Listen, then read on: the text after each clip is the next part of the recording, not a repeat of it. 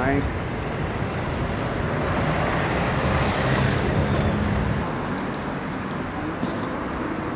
I've got to go to the security bit. Mick! How are you? Yeah. Alright? Yeah, not too bad. Yeah, Ian said it was alright if I would come in and do a bit of filming today. Cheers, Mick. Okay. So here we are, mate. BMA house. It's a big old building. Me late auntie Joan, she started here as a school leaver, I think when she was 15 or 16. And then, yeah, my mum worked here in a few spells before she had me, then she left. She's done a few other jobs and then she come back. So yeah, as I say, like, you know, sort of, yeah, between the three of us, yeah, it's sort of around about 100 years like service. But yeah, I mean, so lots of fantastic memories. I've met some wonderful people, some friends. A lot of us still keep in contact with each other. Yeah, some fantastic sort of leaving dues, parties. Yeah, a lot. Obviously, as time changes, the culture, but even long before I worked here, like every Friday, like there'd be like, you know, one office that sort of, oh yeah, there's a party in that office on the Friday afternoon, and yeah, it was a lot more sort of relaxed and casual back then. But some real good times here, and obviously sad times, as we're going to discuss as we walk along now. In here, the old Hastings, where it used to be called the Hastings room, but it's moved into a few more things. I don't know if we can get in here. Yeah, we can. As I say, when the bus went up, as I say, it's on the song. Like, yeah, this is what, as I said, like, if you can see it through there, it's like the old marbled halls and above it. But this used to be like the old information services. They reckon it's lucky a woman weren't in that day, like, because when the bus went up and the pole come through the window, and they, if she was sitting in her chair, then I think like she might have been decapitated, or you know, she wouldn't have been here anymore. After what happened, come back. You know, people like was being sort of like carried in and like I think used it. I didn't know. I didn't even come out into this bit. I didn't really see anything with my own eyes, and I'm glad I didn't, because what other people saw, say most of them sort of had to leave like leave on medical grounds, because you know what they went through, and it was too tough for them to come back and work and stuff, and so totally understandable. They say, but they was using this out there. So luckily a few of the doctors was on site here, and they was sort of trying to look after people, and yeah, definitely. There's Big Mike on the security. Top Arsenal man, which is always good. Lovely gentleman, like most people here are.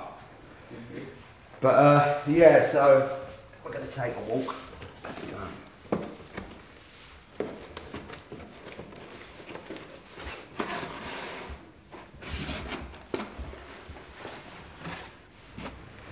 Right, let's go over the road. Hey, John. Cheers, Mick.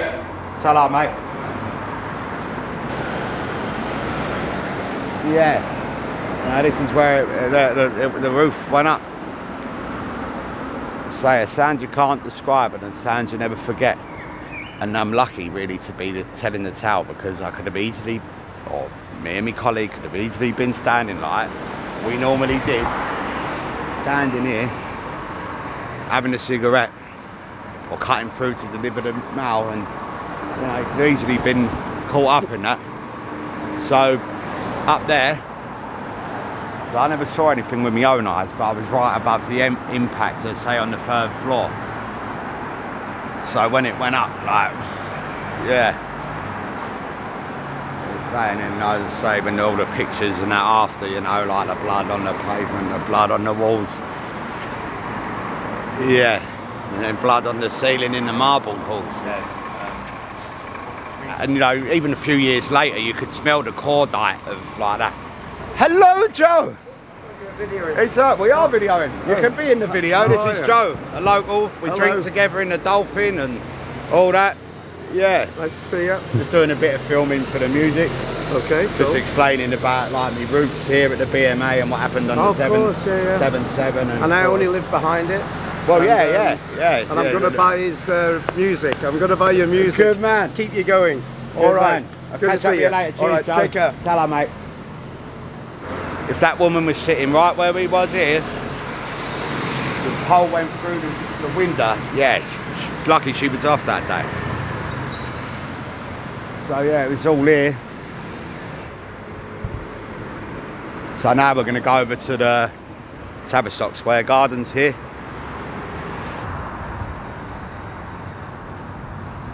Real surreal feeling, you know, everyone was screaming and that, oh, was the bomb inside the building, and oh, it was outside, and you know, as I say, crying, screaming, you know, and they all, well, I never saw it, as I say, I just felt the impact, but I'm glad I didn't see anything.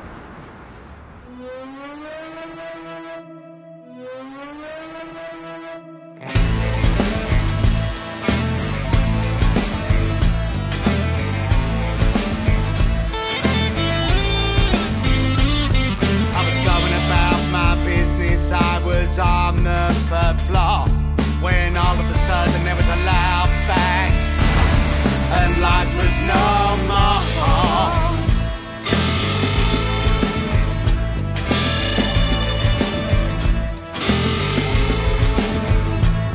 A sound you can't describe, a sound you'll never forget, and those blood-stained eyes, the tears are still wet.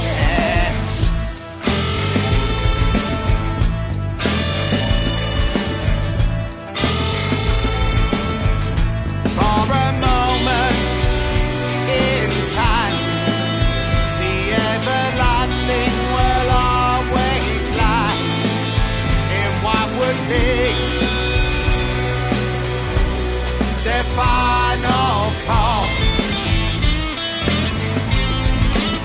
Their final call. There was blood on the pavement, there was blood on the walls, there was blood on the ceiling, in the marble hall.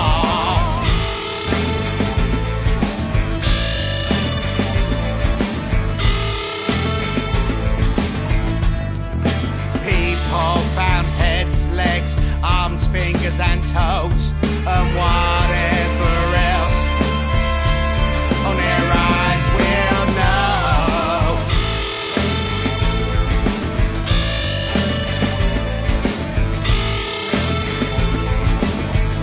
For a thing called a sacrifice, what an awful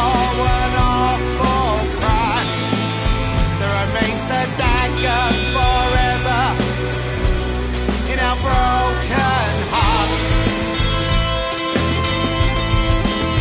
Our broken hearts.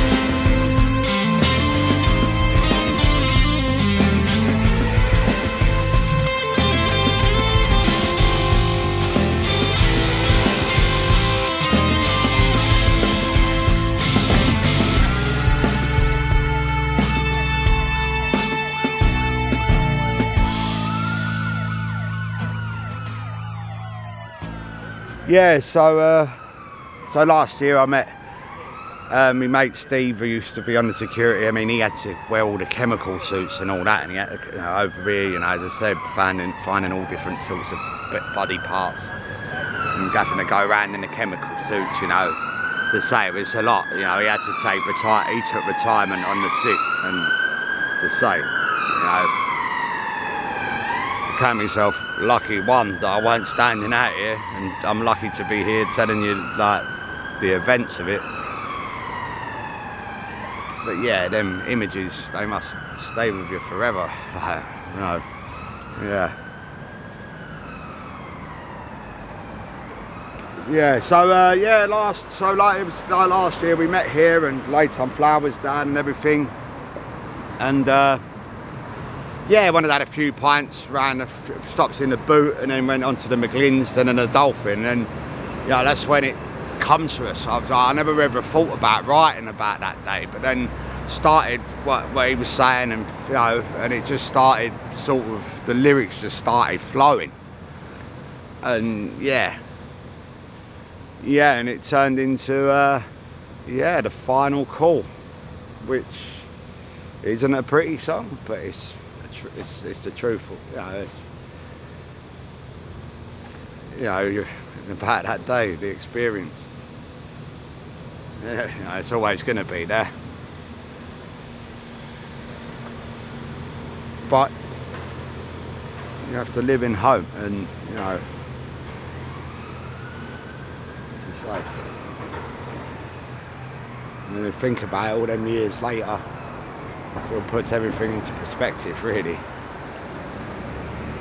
Yeah, you know, we're just all passing through it. We've all ain't got any names, we're just numbers. There's only, you know, who knows what time limit you've got on this earth. But yeah, to be cut short like that, and you know, wrong place, wrong time. Harsh. I feel for all their families and everyone, not just here, all the other sites as well on that day. And you know, it ain't just here, you know, it's just a thing, you know, it's everything that happens over the world. Look what's happening like in Israel and all that, and all the wars there, and for what? Really? What? By religion? A piece of land? Come on, you could all merge up and like be all in it together.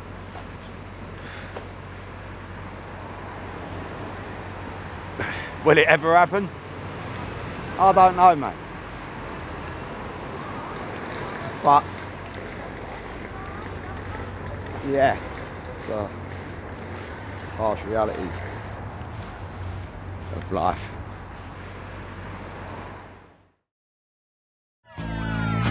Lives sacrificed in a moment. The sound of sirens that remain so potent.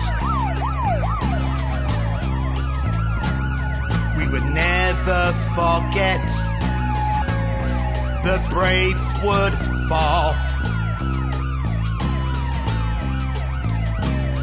The crying and screaming, their final call. For an act in time, they was the sacrifice that remains the dagger forever and ever in our broken hearts. Our broken hearts. People are gone, but the memory lives on. We'll never forget the sound of that awful bomb.